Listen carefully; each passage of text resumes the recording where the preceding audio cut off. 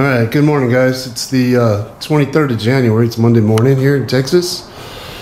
Talking about, we're going to do some spray finishing today.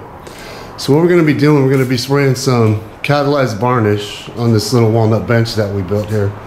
This is going to be going, this is for the footboard of a walnut bed build we just recently finished. So we're going to finish it with the same stuff that we used to finish the bed. And I wanted to share this because there wasn't a lot of information out there on these kind of things when I was getting ready to start doing these kind of finishes. So this conversion varnish, it's I first learned about it when I was sitting with a furniture retailer at an Amish furniture store. They were talking to me about building some tables for them.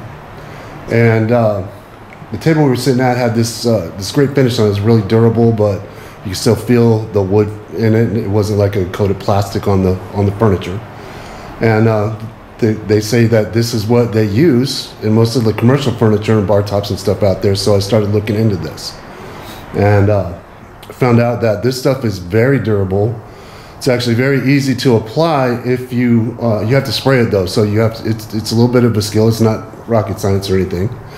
But so I'm gonna finish up this bench today.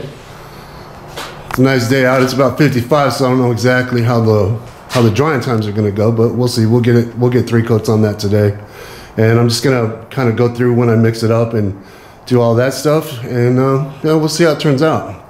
But I'll get that all finished up today, and then get that top permanently attached to that, and we'll be able to get it back in the house.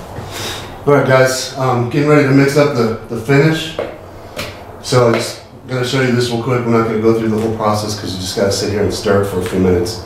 You gotta stir this for a couple minutes to remix the solids in that, and then once that's done, you gotta mix in 10% of the hardener here for another 5 minutes. So then we'll go ahead and we'll run it through this strainer into the cup, and then we'll be ready to spray the bench with it. And then we'll go through that little process. We'll get some footage of that and talk about the system we're using. Is everything set up outside? And the only thing I can say is you just want to make sure that you have a good ventilated area to use it and wear your respirator even if you're spraying outside, because it does put off some fumes, but this is all water based, so it's real easy to clean up. You're going to be really kind of surprised about how it keeps the color of the wood after it's sprayed on. A lot of your finishes will darken and turn yellow and things like that. They say this will yellow a white finish, but for the walnut wood that we're using, it does great, and it keeps the natural color without actually darkening it like a lot of the other finishes that we've used on the walnut here. So we'll get some of that, and we'll show you how it goes and carry on.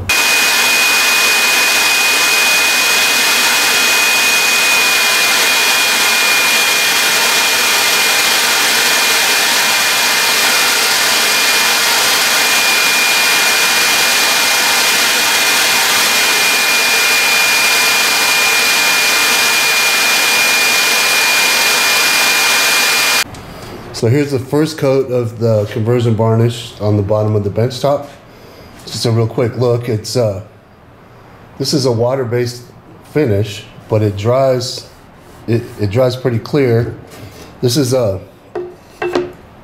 that's a piece of the wood that this is made of. Now this isn't sanded or anything like that, but you can kind of see how it pretty much keeps the color, but you can still see some of the light reflecting off of the finish that's on here. And this is only 1 coat, so I'm going to sand it up with this 220. It's just a finishing sponge. It's a 220 grit.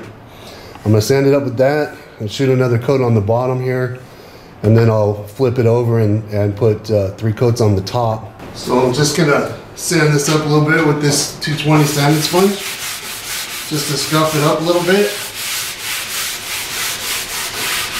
Doesn't really take a lot for this finish. It works really well, but this will kind of cut down all the orange peel on the spray finish and make the next coat come out a little bit smoother. And this is just a very lightly damp cloth just to pull the dust off of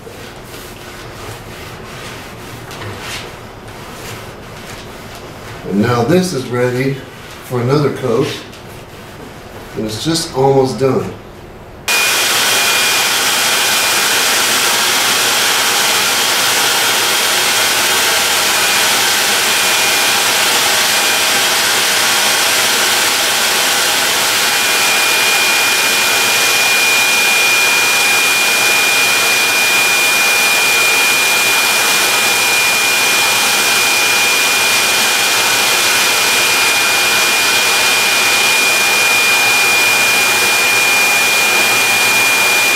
Alright guys, there's it's got 2 coats on it. I didn't do the 3rd coat because I didn't want to mix up any more of the finish, and also after 2 coats it's covered pretty good, so I decided to leave it at that. But as far as the discoloring the wood, here's a piece of raw walnut sitting on top of this bench top. It's only sanded down to 220. So you can see the color of the bench top and the raw wood. It hasn't darkened it very much. It's got a satin finish on it. You can see it shining in the lights there, but if you're looking for something that's not going to change the characteristics of the wood that much, this is a great choice. Take a look at it. It's pretty easy to spray. I'm no professional finisher. It's like the worst thing, the worst strength I have in woodworking. I hate finishing. But this is by far the easiest finish I've worked with so far. So it's a little bit pricey, but the finished product and the finish that you get out of it, I think is a good trade-off. All right, so here it is. All cured, all put together. So that's just a walnut bench with conversion varnish, 2 coats, sprayed, been sitting in here a day or 2, and I'm ready to put it to use now. So